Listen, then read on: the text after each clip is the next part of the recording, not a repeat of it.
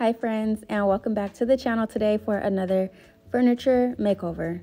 So I'm really excited about this transformation because I'm actually redoing a piece that I did back in maybe 2020 when I first got started, and I had no idea what I was doing. So this is a piece that we're going to be keeping, and I just need to do it all over. It's going in our bedroom, so that's pretty much the plan.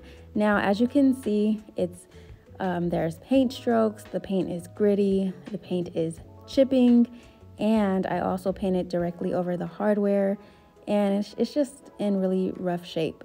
So I have quite a bit of work ahead of me, but I'm really excited and I don't want to waste any further time. Let's go ahead and just jump right into this transformation.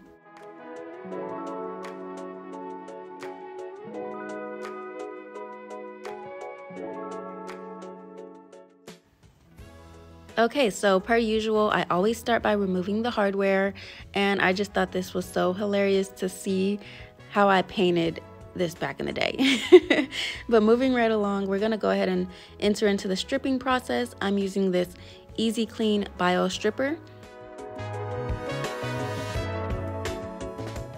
So Dunn Edwards was kind enough to lend me a couple of samples, and I'm really excited to review this product for you guys today. So I'm just gonna go ahead and apply it all over. I'm working in sections.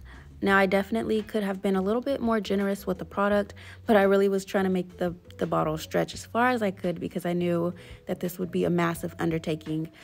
And so I'm just brushing it on with a little Dollar Tree store brush, and then I'm gonna wrap it in plastic and let it sit for about 20 minutes. I really just waited for the product to make the paint crinkle up. You'll see that in the next clip, but it really just said on the bottle to wait anywhere from 5 minutes to 24 hours. So it's just kind of a judgment call.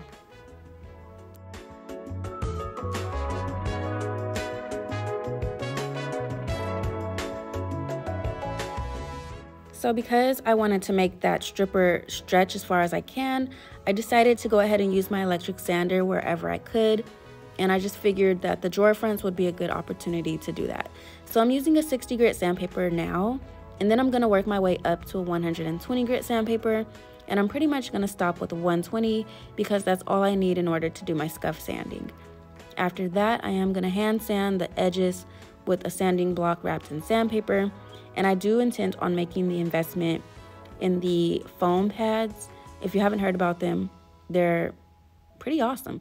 From what I can see, at least. They really just protect you from ruining any detailed edges, and so I'm looking forward to that.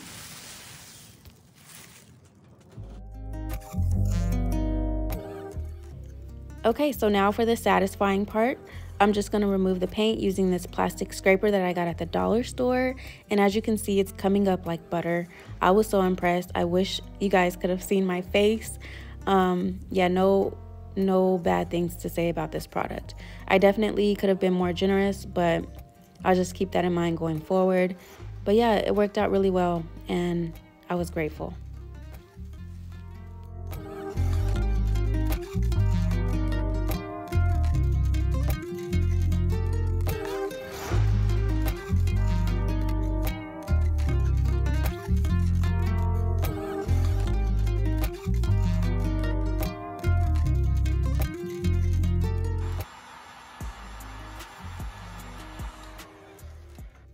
Okay, so honestly, this step that I'm doing here is rather unnecessary. I just did this because I wanted to compare and contrast. The last time I worked with a piece that had these buttons, I just sanded right over top of them, and I felt like I could still see where they were. So I wanted to experiment with my own furniture, and I figured if I take them out and fill it with wood filler, then maybe it would be a little bit more seamless. I can't really say that that's the case, but I'll show you guys what I did going forward to make it the most seamless as I possibly could. But moving right along, I'm gonna go ahead and strip back the doors. The doors were the trickiest part for me. So on one door, I did use the stripper, and then on the other door, I sanded it by hand. They were both tedious in their own way. So what I ended up doing is I just applied that stripper, let it sit in a trash bag for quite some time, and then I came back and scrubbed it back with this dollar store brush, and it left me with a really sticky, messy residue. So here I am trying to kind of rectify the situation. I used my drill attachments with some Dawn dish soap and some warm water, and I just kind of scrubbed it all over, and that definitely did help.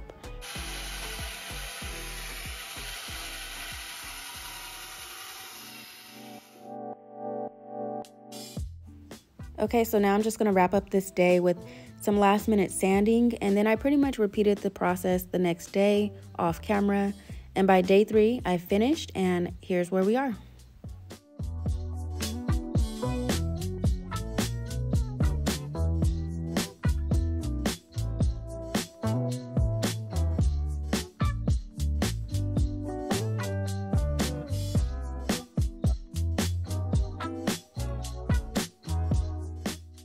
Okay, so I quickly wanted to hop on and let you guys know that I did spray over my hardware holes using some clear spray paint.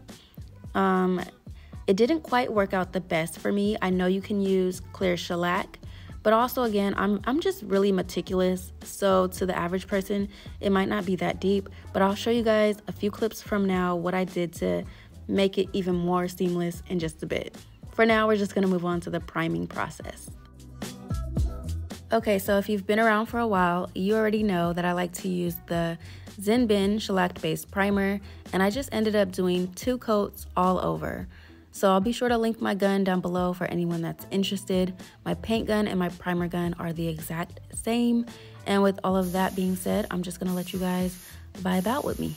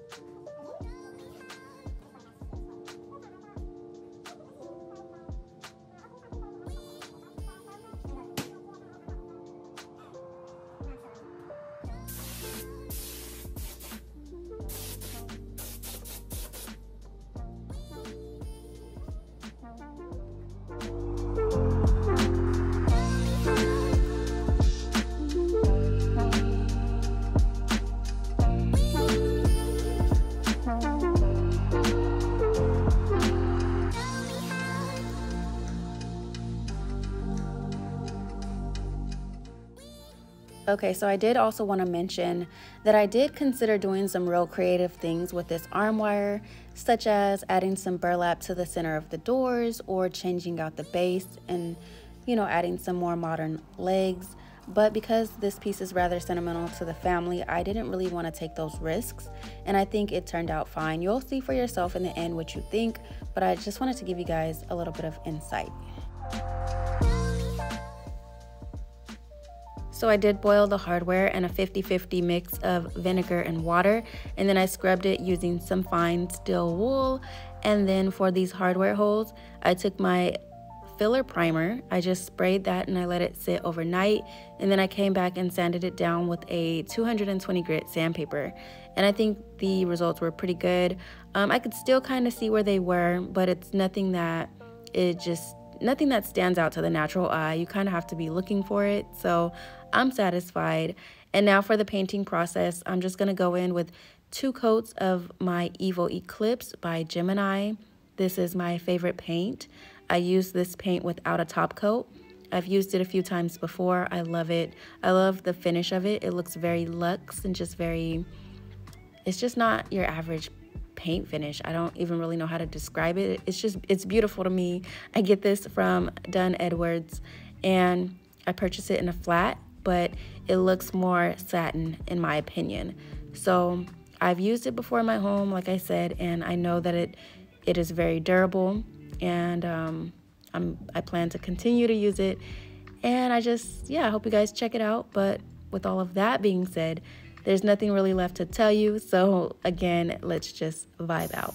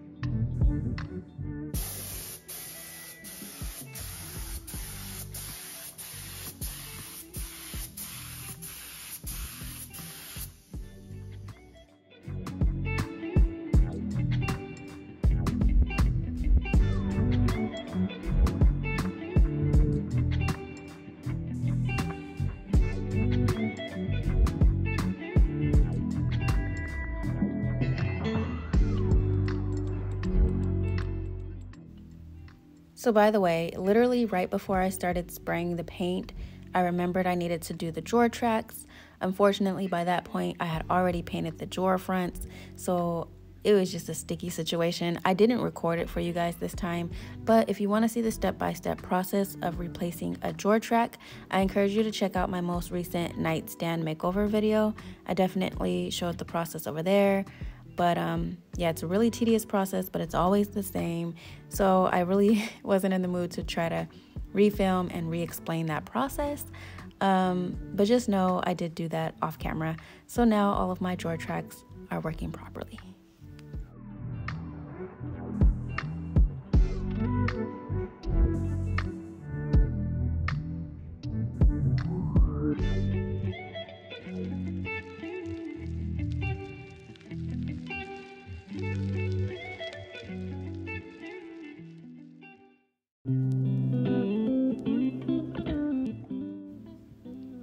Okay, so I'm not really sure how many of you guys keep up with my community post, but that's where I really try to just keep you guys up to date on what's going on with me and where I've been.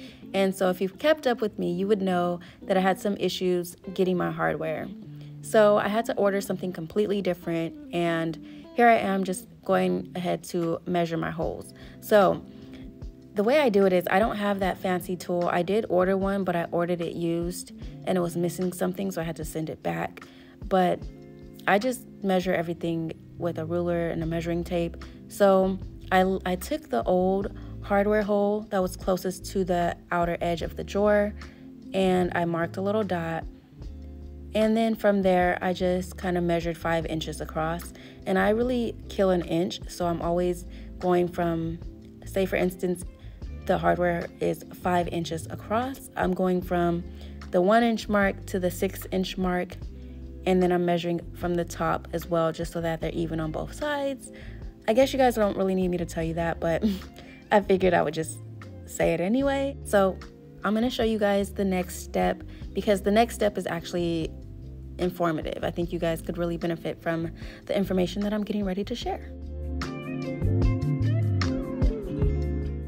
Okay, so basically I just wanna show you that whenever you have screws that are too long, you can actually just cut them down to size. So I'm measuring the size that I need here, and then I'm just gonna screw this screw into this tool. Now, I don't know the proper name for this tool, but I call it a screw cutter. I think it's a wire cutter or something like that.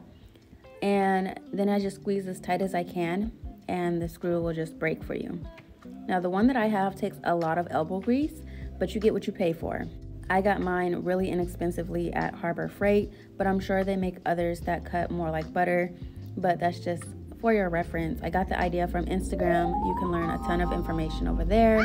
Excuse the car in the background, oh my gosh. But with that being said, that pretty much wraps up this video, and now we're just gonna get ready to get into the before and after. Keep watching.